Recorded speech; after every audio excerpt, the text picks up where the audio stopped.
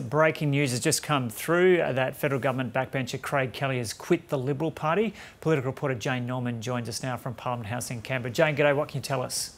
Yeah, right. Well, the excitement never stops here at Parliament House, Joe. So in the Coalition Party Room meeting this morning, we have heard from several Liberal MPs who tell us that Craig Kelly got up unexpectedly and handed a letter of resignation to the Prime Minister. He explained to his colleagues, who were all shocked by this move, that he did not want to be a distraction for the Morrison government, but at the same time he wanted to stay true to his conscience. This has quite significant ramifications for the government. Right now in the House of Reps, there are 151 seats. At the election, the government won 77 seats. It needed 76 for a majority. Well, Craig Kelly's decision today to leave the Liberal Party and move to the crossbench means that the coalition only has 76 seats, so just a majority. But one of those seats is actually the Speaker. So on the floor, the government now only has 75 of 151 seats. So the government is now going to need to rely on the crossbench, including Craig Kelly, to pass contentious legislation. Now, Mr Kelly is probably no stranger to many viewers. He has been in the headlines recently because the Prime Minister criticised him for pushing alternative theories, or alternative therapies rather, for COVID-19 on his social media platforms. He also appeared in a podcast alongside anti-vaxxer Pete Evans and received some heavy criticism for that. But what might have prompted his decision today is that, of course, an election can be called any time from August, and his pre-selection was likely to be challenged. So he has, for the past 2 or 3 elections, needed to be saved from pre-selection challenges by the Prime Minister of the day. He is the member for Hughes in New South Wales. It could well be that he was facing another challenge, and I think Scott Morrison has made it clear in the wake of the sort of, controversy over his COVID-19 comments that perhaps he wasn't going to be saved once again. But yes, the news is that Liberal backbencher Craig Kelly has quit the party to sit on the crossbench. However, he has guaranteed the government that he will provide confidence and supply, which basically means that he will help pass the budget, the country will continue to run, and public servants will continue to get paid. Taking into account the statements he's made on various issues over the years, Jane, are there any particular policy areas that spring to mind which means it could become problematic for the government now on the floor of the House to get legislation through?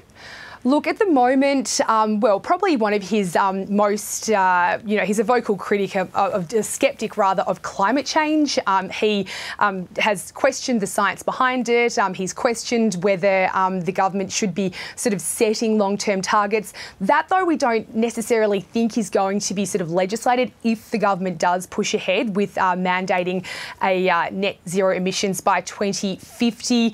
So, to be honest, at this stage, it's a little bit unclear. I mean, it certainly makes him a bit more relevant because now the government will need to rely on crossbenchers like Bob Katter, like Craig Kelly, to pass any contentious bills. But I'll have to go and see actually what's on the notice paper to let you know precisely what might be in contention. But yeah, this news, has certainly shocked us here in the gallery, but likewise his colleagues. He just made the announcement within the last half an hour. And taking into account the statements that he's made over the years, does it really come as a shock to everyone that he would make a move like this?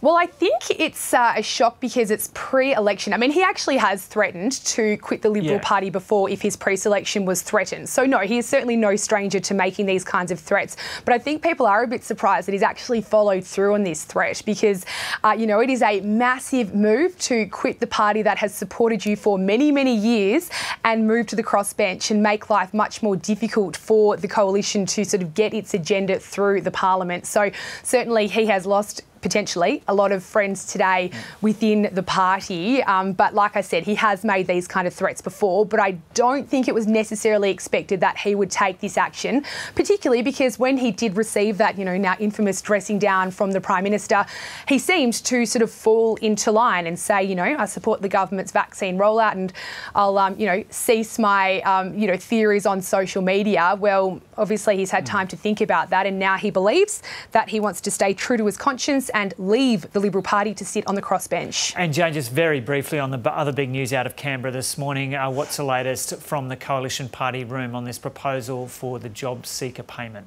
Yeah, we're still expecting the Prime Minister to stand up in the next hour or so to announce this formally, but the Coalition Party room has endorsed the government's plan to increase the job seeker allowance by $25 a week, taking the total payment to about $307 a week. It is what you'd describe as a modest increase, given that pre-pandemic job seeker payment was $40 a day. So it's effectively just an extra $4 a day. It has already been slammed by the peak welfare body, which has described it as measly. Access Economics partner Chris Richardson, who had been pushing for a more substantial increase of, at least $75 a week, not $25 a week. Well, he says it's good that both major parties now agree job seeker needs to be increased, but this is simply not enough. So right. It'll be interesting to hear from the Labor Party, because they've also been pushing for an increase but haven't sort of put a dollar figure on it. Yeah. So we'll hear as well from them to see what they think of today's plan. Okay, thanks for keeping us across those latest developments in Canberra. Jane Norman there.